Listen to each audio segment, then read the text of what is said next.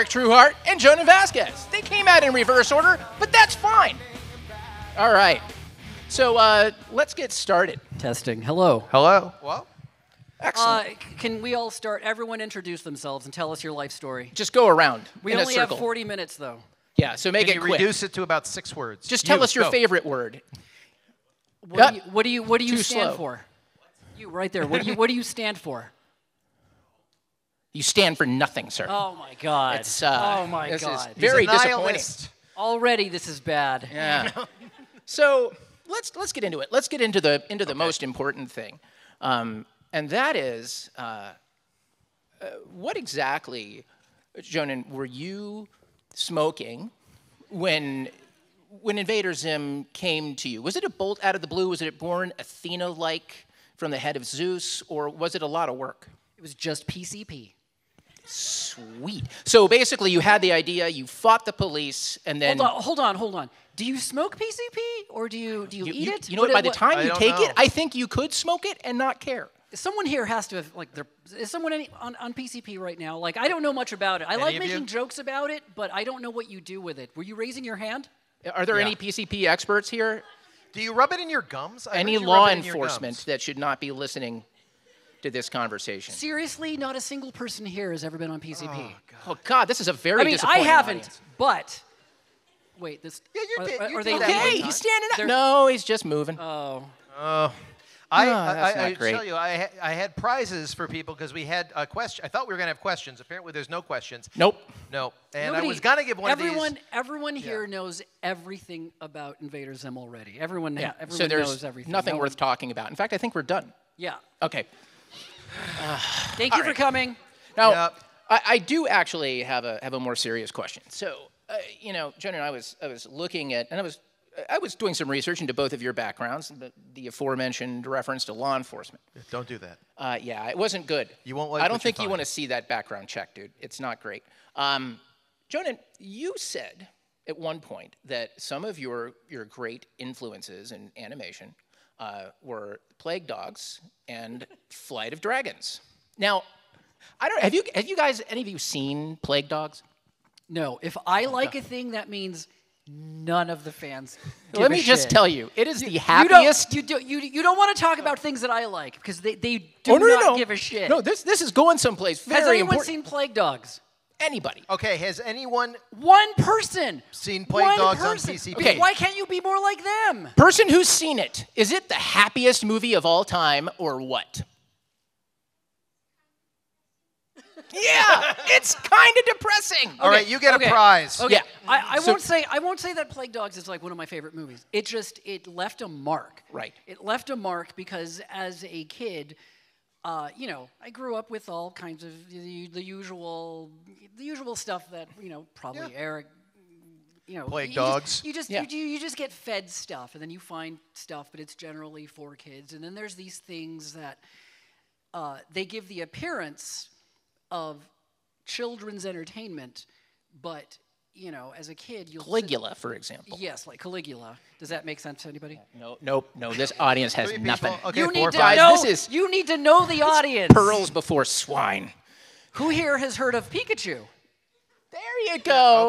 Okay. It's There not you go. Pikachu. Not There you go. everybody, though. Yeah, that's surprising. Only about You haven't heard 40%. of Pikachu? Come on. Clap if you believe in Pikachu. He's the latest thing. All right. Okay, good. I too like lightning bolts firing out of my ass. But like the first time I sat down and I watched Plague Dogs, I thought, you know, oh, this is a cartoon. I like cartoons. I'm a kid. I like cartoons. I'm going to watch this thing. And one of the earliest scenes, if you don't know, Plague Dogs is an animation about these dogs that escape from a medical testing facility. So, you know, happy stuff. And then very early on, one of the dogs who has escaped finds a hunter, and it looks like, oh, he found a friend. And this hunter is out hunting, and the dog just accidentally sets off the hunter's shotgun, killing the hunter. And it's, you know, as a kid, you're just sort of like, holy shit, what is this? And I love that reaction. I like the idea of anyone finding something and then going, holy shit, what is this? Because when's the last time that you watched something and you felt anything? Right. Anything. Right. Especially, I think, as a kid, when you encounter something that superficially looks like it was made for you, but the truth is it wasn't. It was made for adults. It's a very American approach to animation, where everything is for kids. Yeah. Everything is for kids. And like the last person that I want to make happy, I love kids, but they don't need any more shit to make them happy. I watched a kid in the airport, and his mom was like having him push her luggage, and he was just like, wee, like so happy pushing luggage. Like, you don't need to make them happy. They're just kids. Old people, they need stuff. Yeah. They need stuff because life is goddamn depressing. Did you see Watership Down as a kid? You ever see Watership Down? I saw that recently. Oh, I saw that way more recently. Yeah, I saw that as a kid. And I remember, first of all, I remember the ad they would run for it on HBO or whatever it was, where you had who was the sort of freaky rabbit? The one Fiverr. like the visions? Yeah, it was just saying, the field, it's covered in blood. And I was like, as a kid, like, all right, this could be cool. He was actually talking about a football game. That's the weird part. They don't include that. And I remember the fight at the end between the big rabbit and just General the shreds of flesh hanging off their faces. Freaking crazy, bigwig. Look, so for those of you, they remade it. Yeah, and it wasn't great. Yeah, it was weird. For those of you playing at home, the connection between Watership Down and Plague Dogs is that they're both based on novels by Richard Adams. I actually read Watership Down when I was 9 years old because I'm a maniac. And I personally loved it when the rabbits were all murdering each other. It was pretty great. Because it's just a good story. Like, great regardless of like the tone, it's good storytelling and good characters, and it's memorable stuff. Yeah. Should we throw out something about Zim? Never. Well, here's the question about Zim. So here you are. No, I'm not here. Coming off of, like, this is the thing that sets you into motion, but the rest of your career doesn't really resemble what comes out of that sort of material. Invader Zim is certainly, it's a very different tone. So what are you accessing when you get into Zim? I mean, there's just certain stuff that I think is always funny. Like, I like cruelty. Sarcasm. Like Zim is, I wouldn't, Zim is very much a thing from my head, but it's a thing, it's a collection of things that I recognize as terrible qualities in people. And that's really funny to me. And the hope is that, an audience would look at that and recognize that it's funny because these people are so horrible. Not because being mean is horrible, or being mean is like a good thing. It's just, it's funny to recognize that this is awful. Right. It's not a show about like, here's how to feel good, and it wasn't You're intended not celebrating for little kids. Yeah. It's for that age where suddenly sarcasm makes sense. Because if you talk to like a little kid and you're being sarcastic, they don't really get it. It's not until they get a little bit older and more sophisticated that they understand, like, oh, you're saying a thing that you don't mean. That's why that's funny. Completely. Yeah. I've got 9-year-old twins, one of whom does not recognize sarcasm at all. The other one has weaponized it. Yeah. Like a razor blade, this little bastard. That one will kill the other one. Absolutely he will. So Eric, for you, coming into this insane world of Invader Zim, you wrote on the show, and then you wrote the comic book series that followed. Yes. So what were you, for you personally, right? When we're working on somebody else's material, we're always bringing something of our own into it. What were you bringing into it? Yes is great. We love it. That's a great band. I loved it. Was it Bruford Wakeman or Hal that you were? Hal. Sweet. Okay. No. I mean, here's the thing. That Invader Zim was my first real job out of in the animation business, out of film school. You do not need to go to film school to work in cartoons. Or anything. Yeah, well, in film, it doesn't hurt, but you don't have to. You definitely don't have to. So I had nothing to frame it against. I just knew that, like, okay, I was familiar with Jonan's work, but only, honestly, I read your comic books when someone said, you're up for this job, Jonan Vasquez. And I'm like, I love comics. And then I grabbed an issue of Squee, or a compilation, And I was like, okay, Nickelodeon. I don't want to work for fucking Nickelodeon. And we Everybody drove up, says and that. I was visiting the Bay Area that weekend. I remember just sitting in like outside a coffee shop, just starting to read Squee and going like, oh, this could be cool. So part of it was like, I liked Jonan's sensibilities. It's great. And so like, it wasn't like I was writing for Hey Arnold, which I knew nothing about. It was like, this is funny. Jonan is funny. I love this world that he's created. And it was a little bit of me figuring out, but also there's just a lot of me figuring out like, oh, what can we now do that's cool and funny? And I drew on a lot of my old sci-fi fandom from a kid, and also just like, what can we do that's weird? Like Walk for Your Lives, just like, what if it's blowing up real slow? What if it's that big Akira explosion at the end? But it's slow. Not much to hang drama on, obviously. But, you know, that, or Zim Eats Waffles was that way, too. Yeah, when Eric came in, I think that you worked so well because his influences weren't animation. He didn't come. He probably watched cartoons like every other kid. I watched cartoons. But he wasn't Watership coming in Down. with, it wasn't important that he was a big animation fan. He knew movies and science fiction and Kierkegaard and you were you read fantasy and like that was important, that someone was coming in and had that sort of background to pull from versus how can we be like this other cartoon? Like Right. that I don't really care about. Not that there aren't other cool, animated things that are worth, plundering. Oh, there aren't. No, we were plundering. We were definitely plundering, and it was good. Like I like the everyone like can you spot the rip-off Evangelion shot in Hamstergeddon? Like, can you spot that? Because it is there.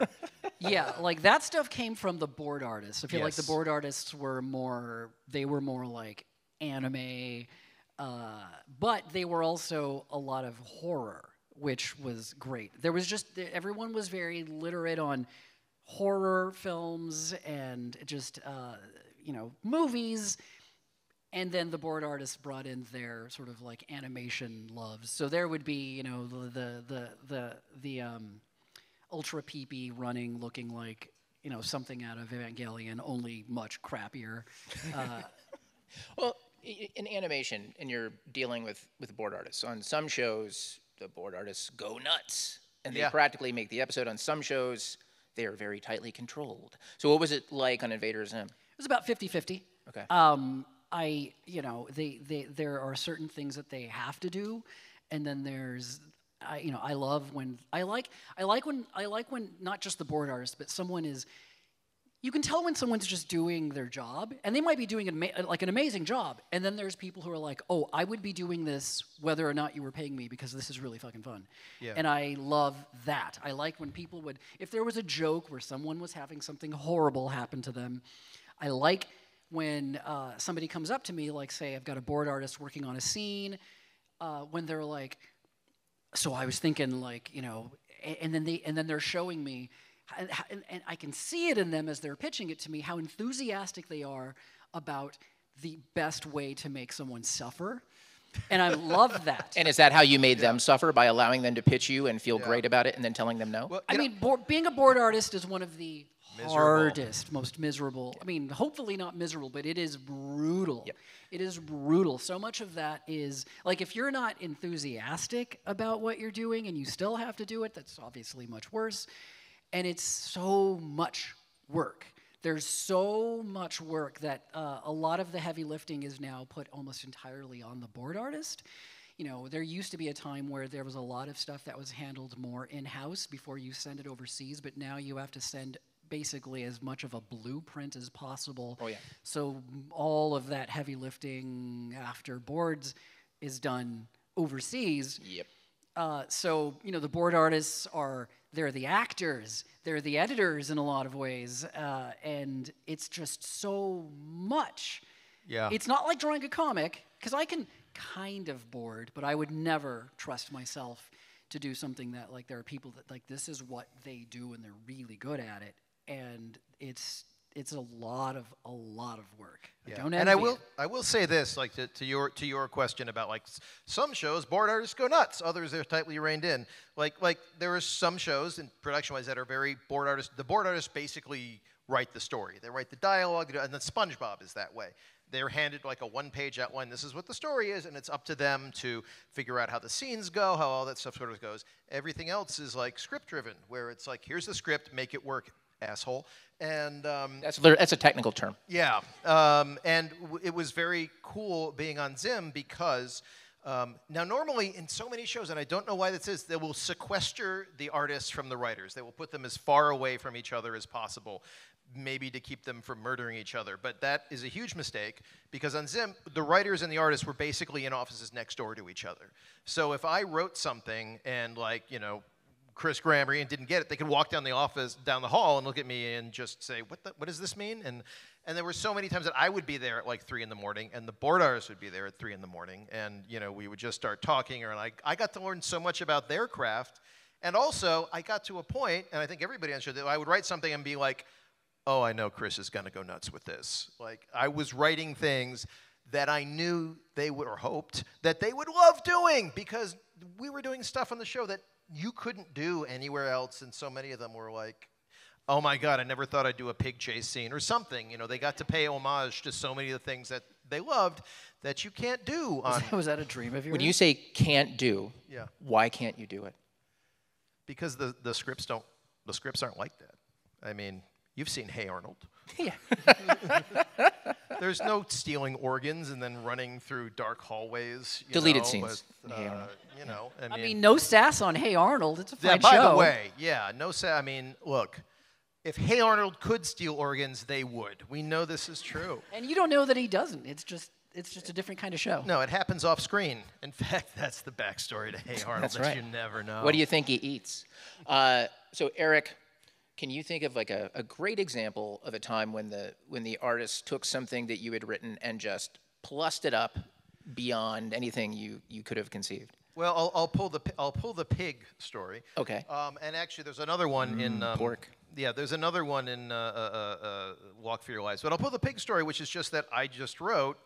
The hover thing transforms to a pig, and they chase. Gur ride the pig, which I did write, and then they chase off through the park. And that was a case where the board artist just turned that very simple idea into something. And I don't know how much input you had on that, Jonan, but 5. Yeah, he had 5 input, and passing the bus and the way you see all the faces of all the kids on the bus as it goes by, and all that sort of stuff. And in Walk for Your Lives, they put the entire wheelchair Mac and Me scene in there, which I did not write that. I mean, I did write the Rube Goldberg thing, but yeah, Chris Graham. There was a lot of Mac and Me fans on Zim. Yeah, I'm not joking. That's amazing. No, they loved Mac. I mean, ironically, obviously, but yeah, when that came out on DVD, when we were there, every board artist bought it. You guys know what Mac and Me is? It's not a pasta for children. It's one of the best things ever made. The only thing better than Mac and Me is Nuki. If anyone, do we have any Nuki fans here? We did it all for the Noogie. Oh wait, are you lying? No. Okay, sweet, you're cool. You get a prize. I totally get a prize. Hey, so Jonan, what is the best idea that Eric ever pitched you? No, don't ask him that. Or tell me the worst that you said no to. That's too hard to narrow down. It's just when ideas like Bad Rubber Piggy popped up, I was just like, no, this is the right guy. Yeah. It's an affirmation. There's you can tell when some the fun on Zim was, we all had our influences, and I think we all had we liked smart things, and then doing our version of those things as stupidly as possible.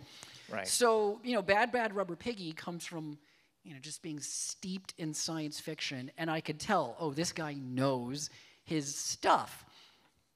But there's that freedom of not having to, you don't have to explain anything. It's like Doctor Who, you know? Right. Yeah. They're like, we got to do this, and you're just like, what? None of that makes any sense, but it doesn't matter. It doesn't matter at all. Like, it's incredibly fun to not even really care about. It's like, is this all in the temporal, same show? Yeah, like time travel paradoxes. It's just, no, this is stupid, and we hope people recognize how stupid this is.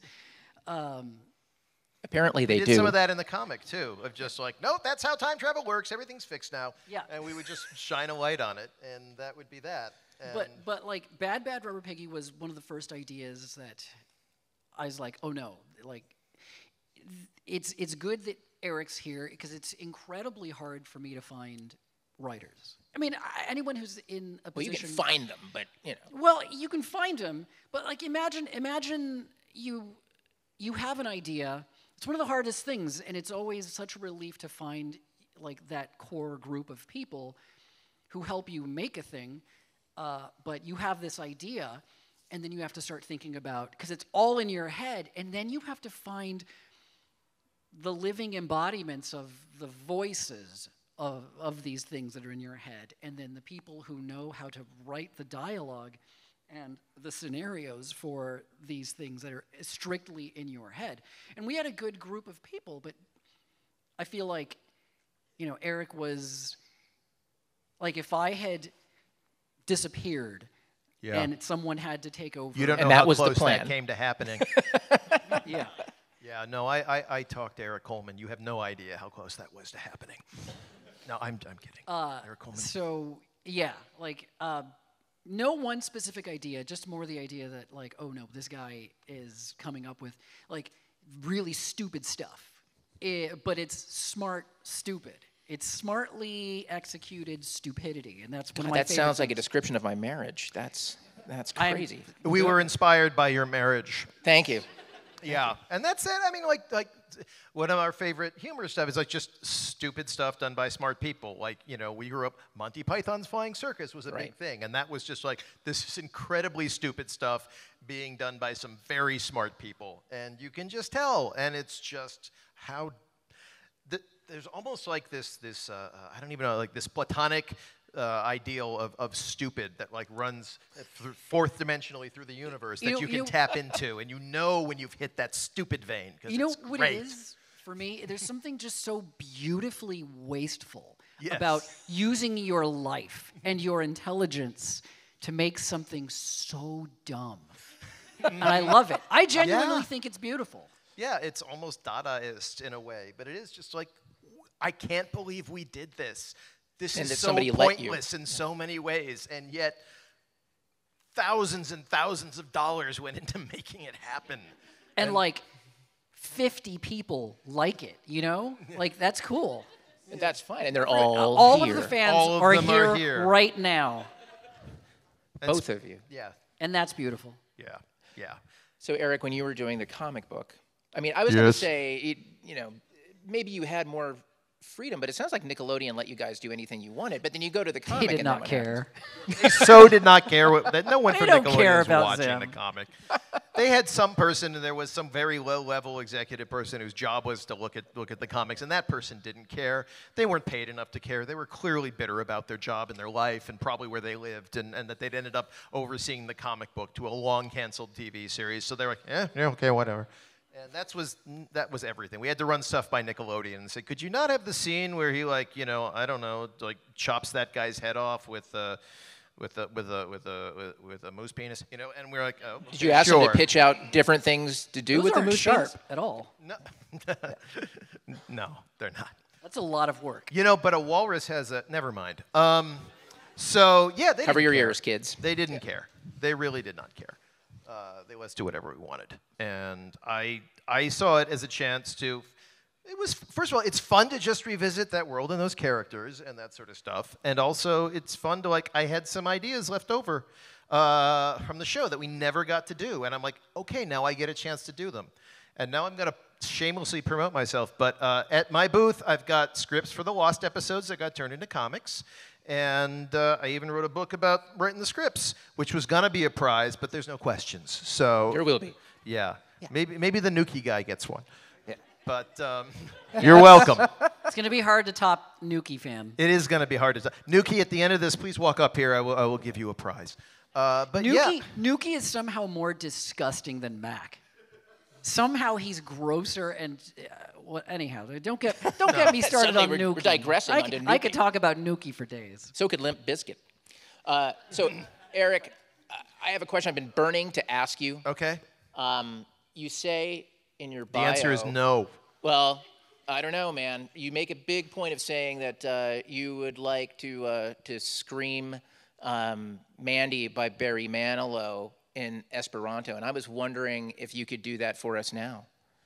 Where did I write that? On your bio, sir. Which bio? He doesn't read On his your bio. website, sir. Oh, really? Yes. Really? Are you saying you lied on your bio? No, on I'm your saying I forget half of what I write about myself.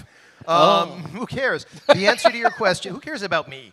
I don't. I see me every day. I'm used to it. No, the answer is I will not, because I say I hope to do that someday. And who are you if you don't have hope? Wow. That's very deep. So if I do that, my hope is gone. I dig that. I've got nothing to live for. But I do appreciate you bringing it up and reminding me of why I keep going day after day. So, Outstanding. thank you. So I'm going to ask you guys one more question, then I'm going to have you guys line up at the microphone if you've got questions that you want to ask. But my question is this. Of all the characters on Invader Zim, which one is your favorite and why is it Gur?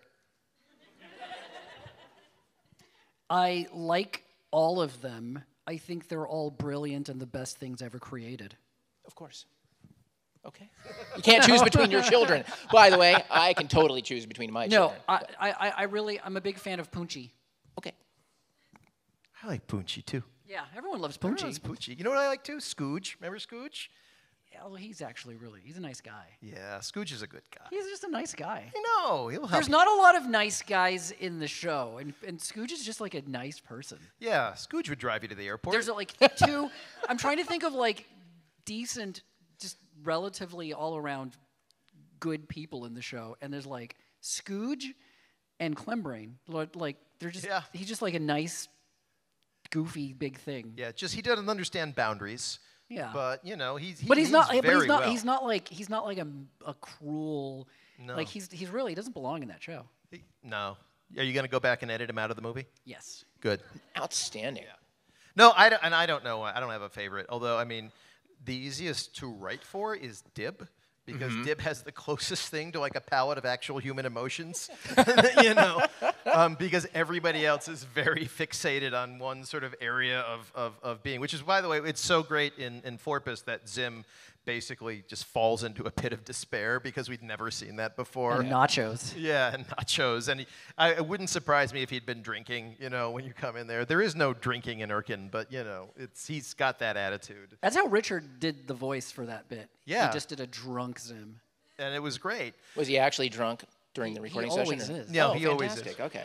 Do you know he's a part-time airline pilot and he only does that drunk too? We have to crazy. sauce him As long up as he before lands every- okay. Yeah. Yeah, so far he has, but By the way, speaking of drinking, like, how drunk did you guys get when Netflix said, "Hey, you want to do, you know, an Invader Zim movie?" That must have been exciting as hell. Or were you intimidated and afraid? well, that was Jonan. You should ask him. Yeah. I was drinking anyway. Yeah, of course, because it is spare. Yeah. It was fine. It was fine. But yeah, I mean, there was no. I'm trying to think of the last time where I like celebrated. Anything. I'm trying to remember what happiness was like. When No, was the it- last time you felt joy? I liked when the show got canceled. I did. I mean, just imagine you're like, you go to work every day and you're like fighting and you're just trying to, you have to justify, it was just meetings. It wasn't fun at that point. It was just meetings and I didn't have time to really sit around and draw or really kind of, it was just, there was this feeling of the show it's not thriving. What can we do to fix it? I'm like, there's no fixing it. You know, in Blade Runner, when Roy Batty goes up to Tyrell and he's like, I need more life. You know, it's like I'm broken. It's like I'm dying and I want more life. And Tyrell's like, we made you as best as we could. And I feel like they were, you know. It's not their thing. It was a show on their network, so they're like, how can we make this successful so that, you know, we have a show that's not falling, you know, into shadow. And I'm like, no, let it. It's what it is. we can't fix it. We're not gonna make the characters like nicer or more like they're horrible people and people hate it. Let it die. Yeah. Let us crash this thing in a brilliant like our Get way. a drunk pilot. And then much like Roy Batty did, they squeezed your eyeballs out. Yeah. Yeah. They crushed. Well, no. Which usually costs extra. Did he crush his skull? Did they crush your skull? I don't remember. No, you know what? No. Okay. Okay. No. In this, I guess we are Roy Batty. Oh, we're Roy and Batty. And Tyrell's like, we can fix you. And Okay. we're like, just let us die. Which is the opposite. I will say this too. That's No, not I exactly forget. how it went.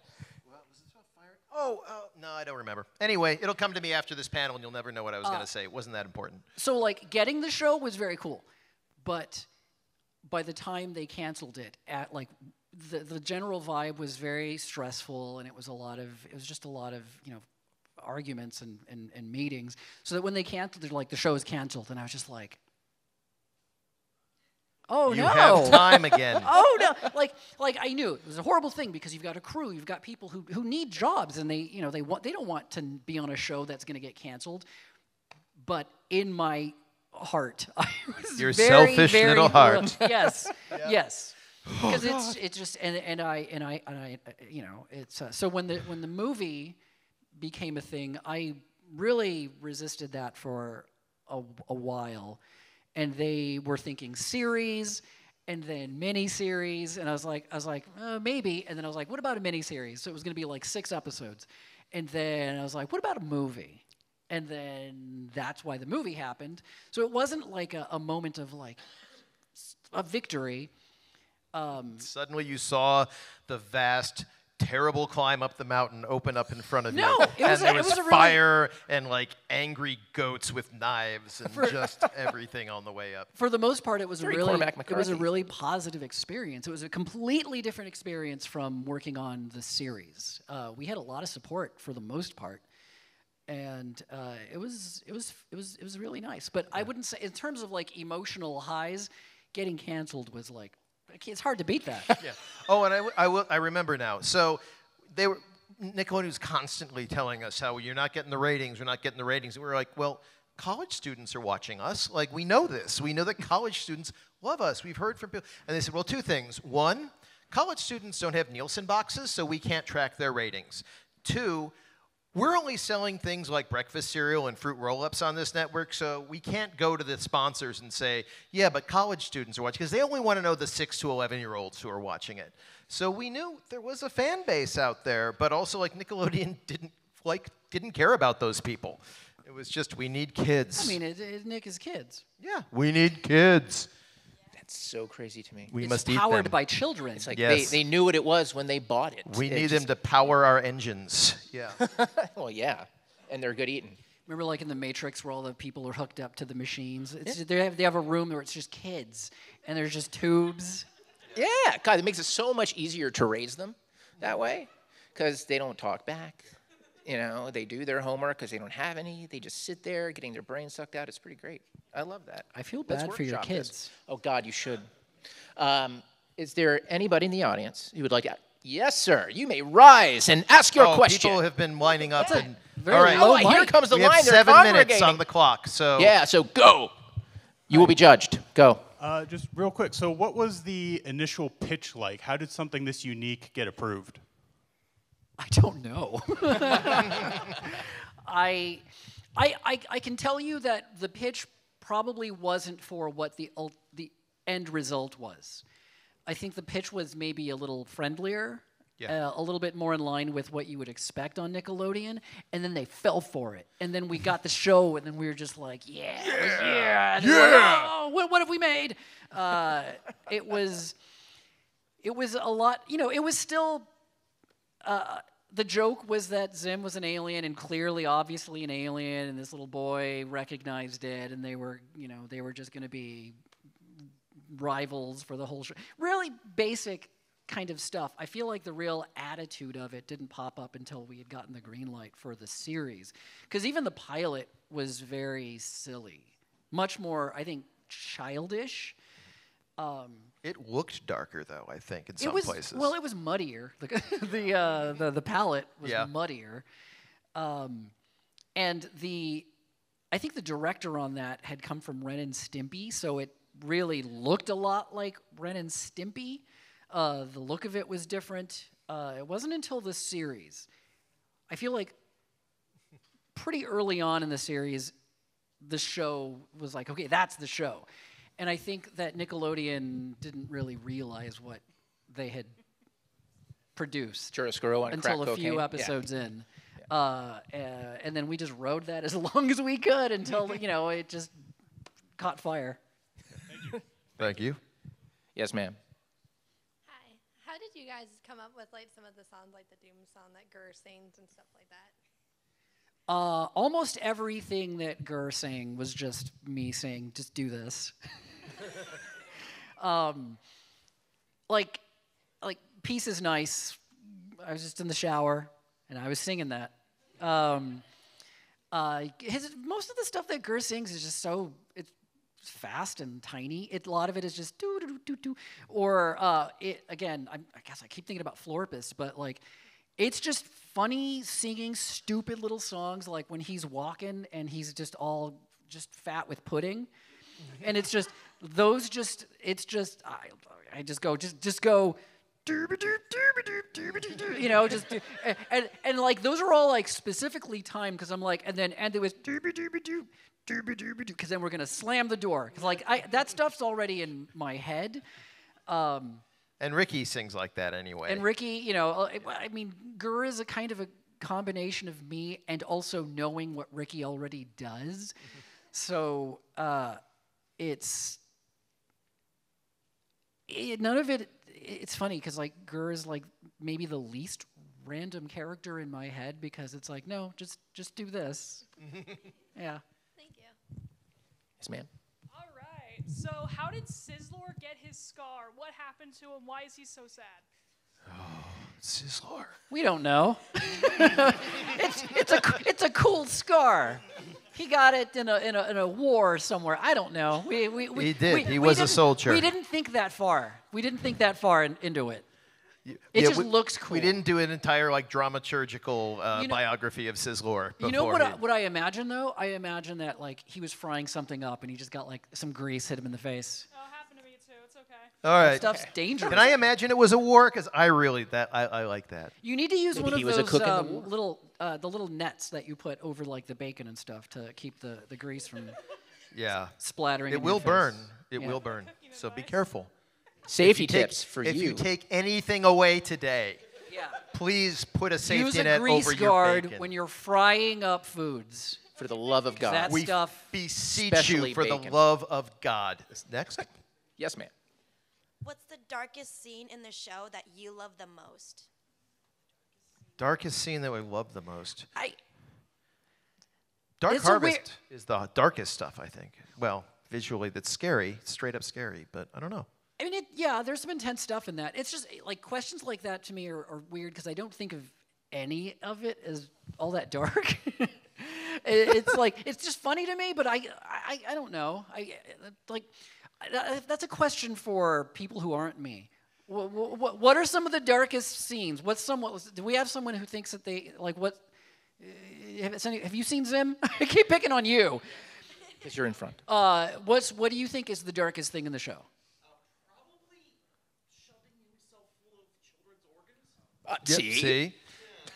And you, question asker, what's your darkest thing? Yeah, what do you think? When, On the show. When Zim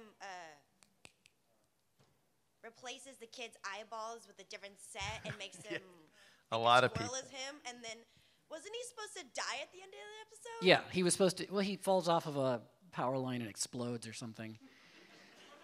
It's like, Pretty See, dark. like I would think that was dark if he just took his eyes, and then leaves him. Just like imagine that episode ending. Picture. Okay, picture if the ending was just like pitch blackness, and you hear like footsteps, and then stepping into like a bit of gloom so you can see is Keith, and he's just doing this, stumbling around, eye sockets empty. Credits. Like that to me that's dark and it's funny.